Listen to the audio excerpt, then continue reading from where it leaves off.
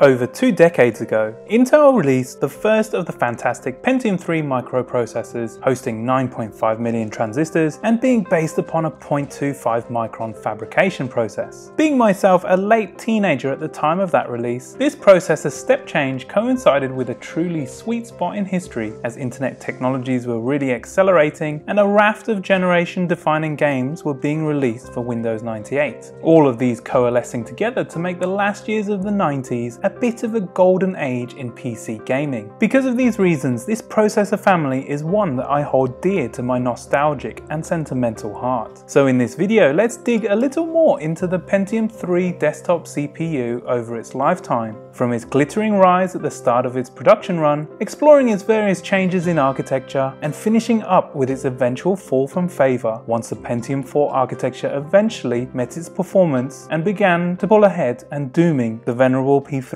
line to obsolescence. Welcome to Bite-sized Thoughts, my little channel where I deal you a piping hot slice of 90s PC nostalgia with a smattering of retro console content. Subscribe if you also love this era and want to watch more little vids like this one.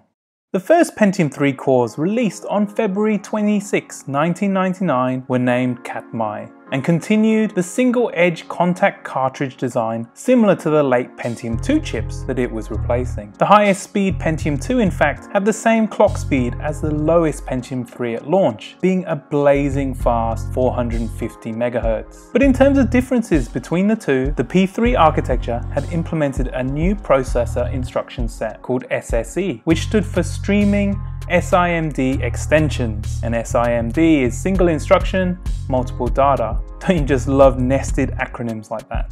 Intel in 1999 were locked in a vicious corporate combat with AMD, who were pushing their own rival core instruction set called 3D Now on their K6 and Athlon chips. So SSE included 70 new instructions for graphics and sound processing over and above what the MMX instruction had introduced a couple of years earlier. It was initially called KNI for Katmai New Instructions, as well as being referenced to as MMX2 by some before it was released. SSE greatly increased the efficiency of the core by allowing a type of parallel processing, but just like AMD's chip instructions, for SSE to be beneficial, they must be encoded in the software that was developed before you could see any performance benefits. High-powered graphics applications such as Adobe Photoshop supported SSE instructions for higher performance, and Microsoft included support for SSE in its DirectX 6.1 and later video and sound drivers, which were included with Windows 98 2nd Edition, Windows ME, Windows NT 4,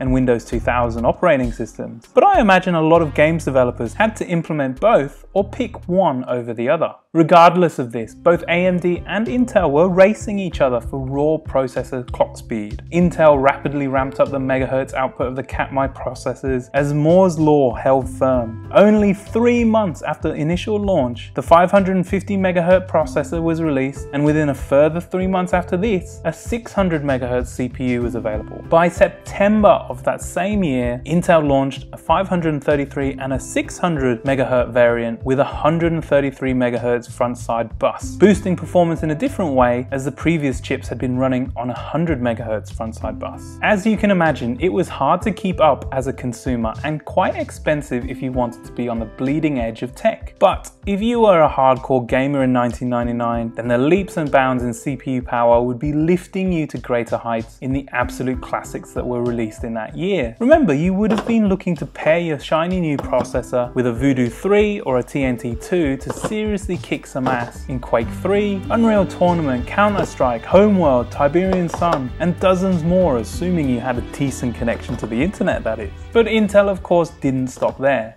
In October, barely 9 months after the initial release, the second generation of the Pentium 3 unveiled, which they named Coppermine. These were released for both slot 1 and socket 370 motherboards and was fabricated on a smaller 0.18 micron process. They flew out of the gate with a whole range of speeds from 500 MHz through to 733 MHz, with variants created with either the 100 or 133 MHz front-side bus to create multiple price points and upgrade paths. Intel, as always, used a fantastic marketing opportunity to make a big deal of an improved L2 cache-on-chip design, which they catchily called Advanced Transfer Cache. ATC, which they said reduced latency and drive performance by running at 100% of the CPU speed. In any case, by May 2000, Intel had hit the heady heights of 1 GHz with the Katmai architecture. I still remember being astounded back then that a processor could hit those speeds and make it to that symbolic milestone. If you had one of these chips, you'd probably be looking to buy a Voodoo 4 or 5, or maybe a new GeForce 2 GTS to play through the recently released Soldier of Fortune and Deus Ex at max settings.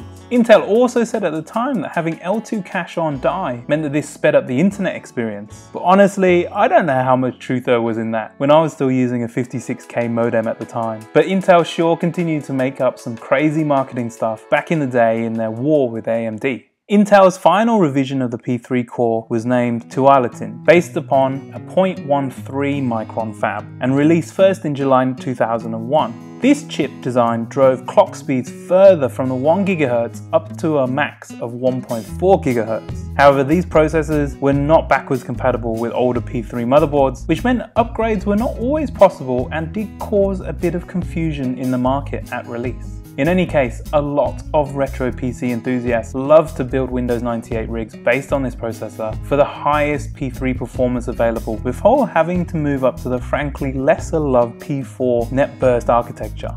In fact, the first Pentium 4 was released in November 2000, so there was almost a year of overlap between the two architectures. Intel was no longer able to squeeze further performance from the P3, and AMD's Thunderbird-based Athlon and Duron lines were started to take a lead speed-wise, so Intel had to invest more into the P4 lineup.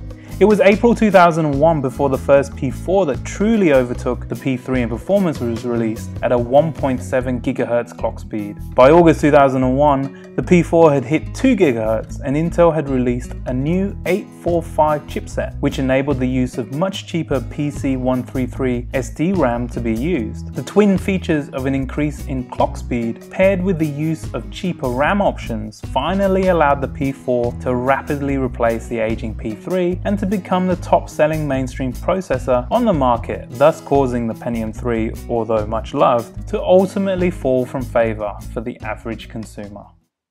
It's remarkable that this processor family only had 2 years of being at the cutting edge before the P4 came in and eventually displaced it. However, it must be noted that a modified version of the Katmai was used in the original Xbox console, which had its last game released for the console in 2008. So it lived on in many living rooms around the world for a good while longer. And that, my friends, is my short history, the rise and fall of the Pentium 3 processor and its 3 main variants. I hope you found that as interesting to watch as it was for me when researching this subject.